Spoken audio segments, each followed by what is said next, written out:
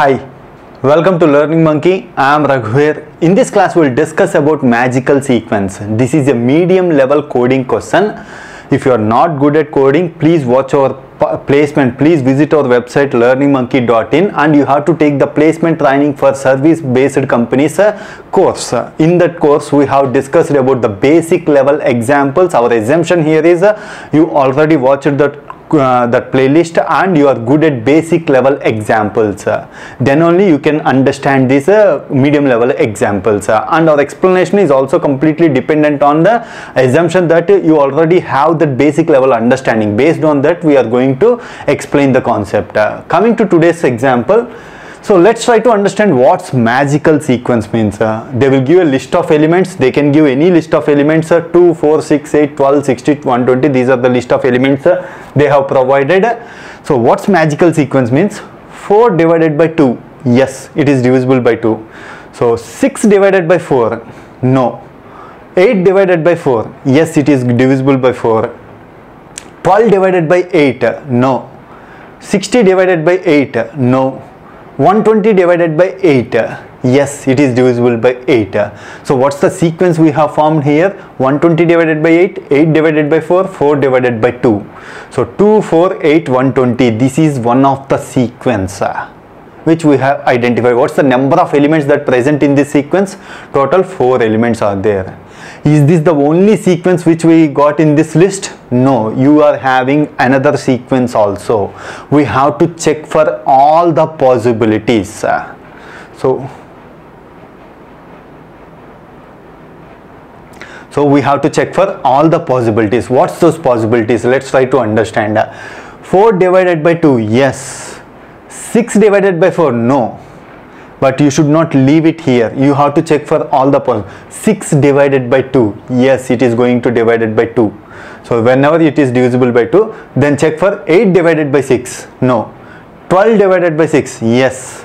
60 divided by 12, yes. 120 divided by 60, yes. So what's the maximum possibility we are having? 2, 6, 12, 60, 120. What's the maximum number of numbers that are present in this sequence? Total 5 numbers are there. So you have to find all those type of sequences. Out of that, you have to pick the maximum count, the sequence that consists of maximum number of elements. What's the maximum number of elements present in this sequence? 5. This is the output you have to display. So they will give the list of elements as input. You have to display this count value. So how to check all the possibilities? This is the point you have to understand, because in placement they don't ask you direct questions. Write the question for magical sequence. They use this base logic and they are going to change the question. They will add some extra logic. These type of examples which we already discussed in our previous classes when we discussed about spiral matrix. They are not going to ask the direct questions about spiral matrix. They changed the logic. Similarly, they will use this basic logic from magical sequence and they will change the logic a bit. So if you do it on your own, then only you can solve the questions that are present in our placement. So in this class we are going to give some intuition about the logic, how to write the logic. If you will give an intuition, you extend the example and you elaborate the example and you practice it, then try to write the code on your own, then check for the solution. In the website, we are going to provide the question and the solution coding for in Python language, but you try it on your own, then check for the solution. So this is what magical sequence means. Let's for better understanding, we will discuss one more example. 8, 3, 9, 6, 12, 120. This is the list of numbers they have provided. 3, 9 is one sequence. 3, 6, 12, 120 is another sequence. What's the maximum number of elements that present in this sequence? 4. This is the output you have to display. Means the point you have to understand from this, the sequence may not be started from the beginning. It may start at anywhere. See here, 3, 6, 12, 120, 3, 6, 12, 120. So that is the point you have to understand. This is the logic you have to identify. We have to identify the counter. So input is a list of elements, output is number of elements in maximum sequence. Now coming to the logic part, let's try to understand step by step listen to the logic till the end, then only you will get clarity how we are identifying all the possibilities in the sequence and how we are updating the count. That is the 2 points you have to understand. So 2, 4, 6, 8, 12, 60, 120. So we are using nested loop. Our first iteration, see here, this is our input list. We are taking one more list. This list is going to update the count. Initially count is 0. Count of a number of divisions, number of sequence divisions happened. That is what it is going to, the count value has been updated here. For that purpose we have taken one more list. Initially the count is 0. So our algorithm starts like this. It will start from first, in the first iteration it is going to start here, means at this position, means second element position. So we have to check before 4 divided by 2. How many elements are there before this second element? One element is there. So 4 divided by 2. Yes, it's divisible. Whenever it's divisible, we have to update the count. How we are going to update the count? 4 is divisible by 2. So that's why at the first position, what's the count is? Count here 0. 0 plus 1 greater than, what's the count here? 0. So update the count. After updation we are having the count values like this: 0, 1, 0, 0, 0, 0, 0. What's the meaning of this? Why we have updated 1 here? See, up to here means before some elements are there, up to here, what's the maximum sequence division count that is possible in our list? That is what we are going to update here. Before, up to here, what's the maximum possible sequence count? The sequence divisions possible? 1 division. That's why we have updated here 1. This is what first iteration means. In the second iteration we will start from here. So we go back and check all the possibilities. What's all the possibilities? Here we have checked the elements 1, 2. This is one of the possibilities. From here no need to check again 1, 2 possibility. We have to check the remaining possibilities. Other than 1, 2 possibilities, what's the possibilities that are present here? First element is going to check with third element. Second element is going to check with third element. These are the 2 remaining possibilities we have, because 1, 2 is already updated. Here we have updated the count. No need to check again. Means here we have start from here 6. 6 divided by 2. Yes, it's divisible by 2. So what's the count here? 0. 0 plus 1. 1 greater than 0. So update the count with 1. Yes, 0 plus 1, 1. That should be updated here. Yes, 1. What's the meaning of this? Up to here, what's the maximum sequential divisions possible?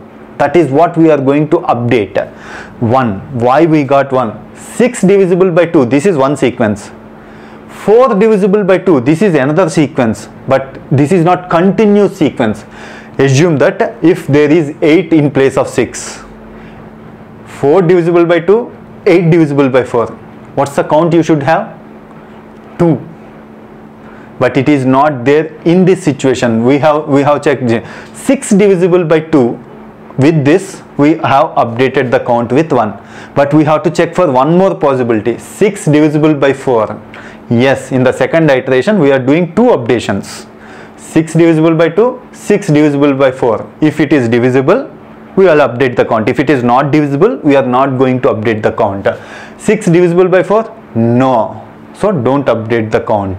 So what's the values we have? 0, 1, 1, 0, 0, 0, 0. So what this says, what this first one says, up to here, maximum possible sequential divisions count. That is what? 1. Up to here, what's the maximum possible sequential divisions? That is what we are updating here. 1. Because 6 divisible by 2. That is the only possibility we have. Another possibility is also there. 4 divisible by 2. But they are not continuous divisions. That's why we are having only single count. That is what we are going to update. So with next iteration you will get much clarity. So now The next iteration is going to start here at this position. We have to check back again. What possibilities you have to check? We already checked for 1 2 possibility, 1 3 possibility, 2 3 possibility. We have to check for this is the fourth element divided by first element, fourth element divided by second element, fourth element divided by third element. These are the possibilities we have to check and update the count. Let's try one by one. 8 divisible by 2. Yes, it is divisible by 2. Whenever it is divisible by this division happened, update the count. What's the value that is present here? 0. 0 plus 1, 1. Greater than 0. Yes, update this position with 1. 0 1 1 1. Whenever we updated here, the maximum possible sequential divisions up to now is 1. 8 divided by 4. Yes, now check the updation. What's there here? 1 means already up to here we are having one possible division. Now 8 is going to divide 4, then that's why 1 plus 1, 2. Is 2 greater than 1? Yes, update it with 2 now. So what's the maximum possible sequential divisions possible up to here? 2 divisions. It is 8 divided by 4, 4 divided by 2. This is how we are updating. Again, after that you have to check for one more possibility. 8 divisible by 6. No need to update. So after updating, after third iteration, what happens? This is the value we got, 0 1 1 2. Up to here, what's the maximum possible sequential divisions possible? We are counting number of divisions, not number of elements. This is the point you have to remember. We are counting number of divisions. Up to here, 2 divisions. 2 divisions means how many elements are participating?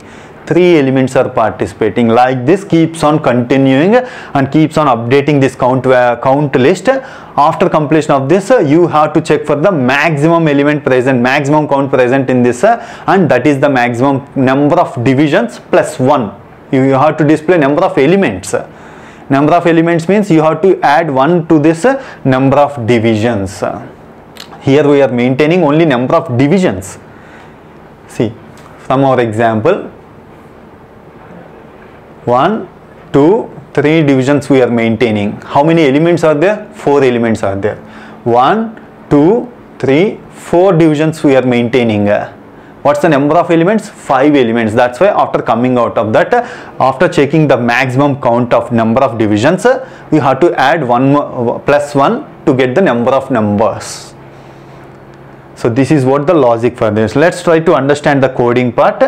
Coding part is very simple. We are taking the list, we are not explaining, we are taking list and list 1. List 1 is taking all 0 values. We are taking the values in the first list.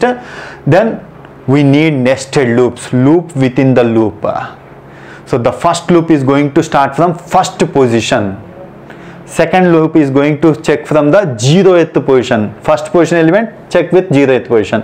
Second position element, 0th position, and first position. That is how we are going to update.